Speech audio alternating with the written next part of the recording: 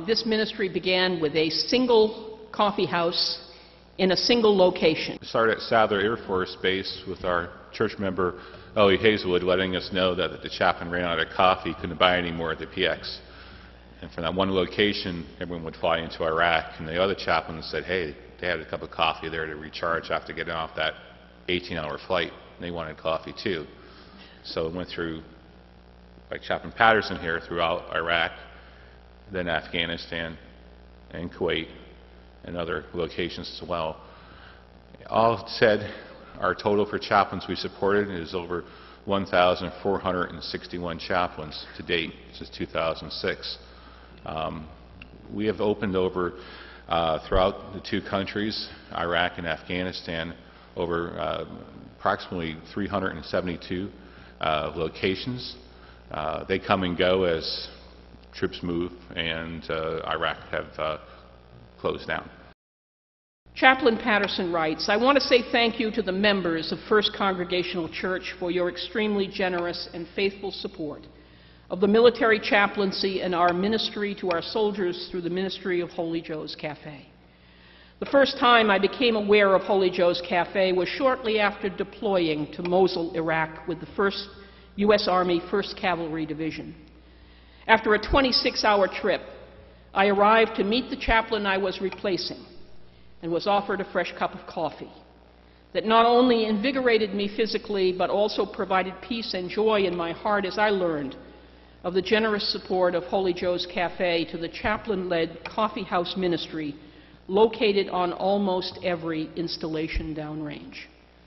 Over the year-long deployment, thanks to the vision and support of Holy Joe's Cafe, I and my fellow chaplains were able not only to provide a coffee house ministry to lift the spirits of our soldiers, but also to create an opportunity for soldiers troubled by the loss of a friend, struggling with a spiritual issue, or just needing a friendly place to momentarily ease the feelings of loneliness due to being away from their loved ones at home.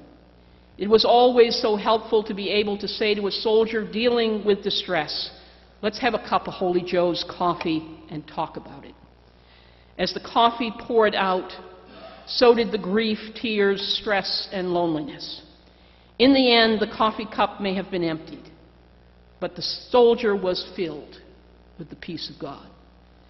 Even after returning home, the generosity of Holy Joe's Cafe has continued to be seen through generous donations to our stateside installations as well.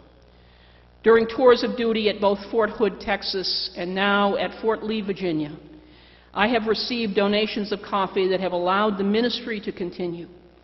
My soldiers all know that they can get a great cup of coffee and have a chat with the chaplain at the same time. From private to colonel, thousands of soldiers in my units have come to know and appreciate the generosity and faithful ministry of the First Congregational Church and Holy Joe's Cafe. As is often said to soldiers when out in uniform, I now extend to you, thank you for your service. Signed, Robert Patterson, chaplain, battalion chaplain at Fort Lee, Virginia. Many people think, well, you know, we're kind of winding down. We've gotten out of Iraq and we're winding down the war in Afghanistan.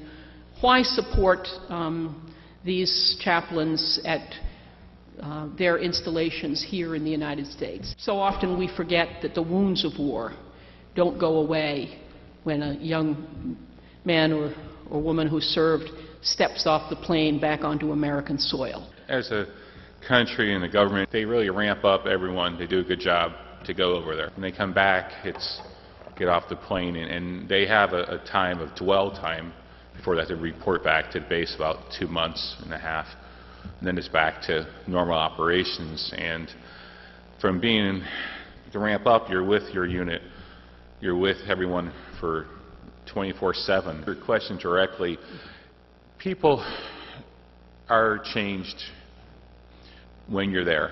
The conditions, the smell, the noise, just the whole thing.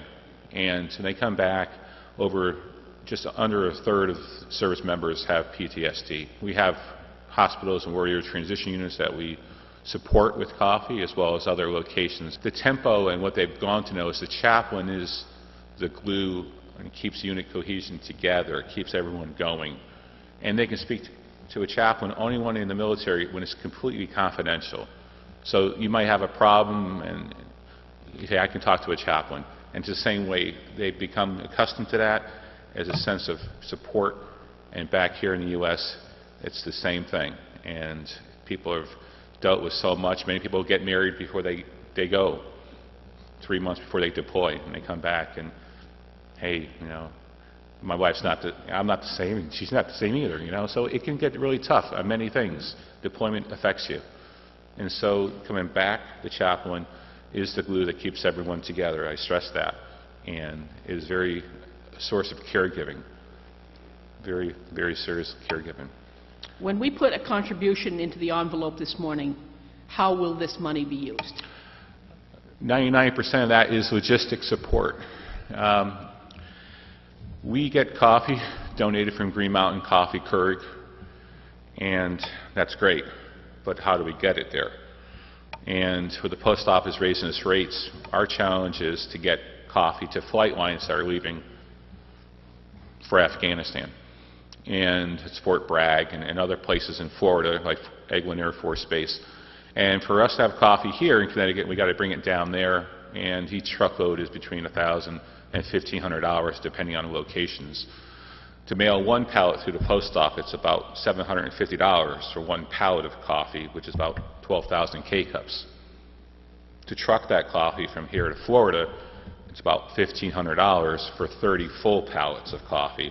So you can see why that's critical. So what we do is we work the best prices we can get through trucking companies, and they bring it down there, and then it gets downrange. So your support is paying for the logistics to bring that coffee into Afghanistan for the chaplains in the best, most effective, cost-effective way. Please be generous.